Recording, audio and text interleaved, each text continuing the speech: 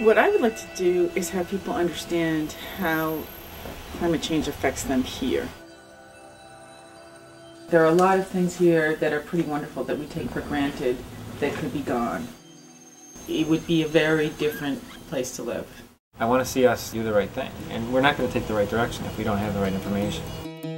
How much CO2 does the average American create in a year?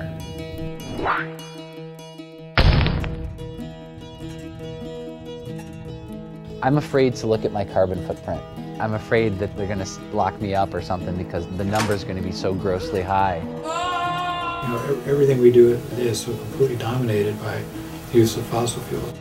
It's too late to think that we and our children are not going to have to be doing some type of coping and adapting to climate change.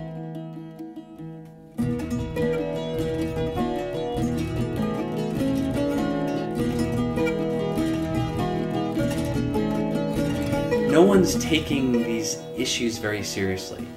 I don't like to take the bus. I would rather jump in my car and drive wherever I want to drive, whenever I want to drive. So what do we do as average people? I'm a mom, I'm a citizen, I'm an advocate, but what can we do?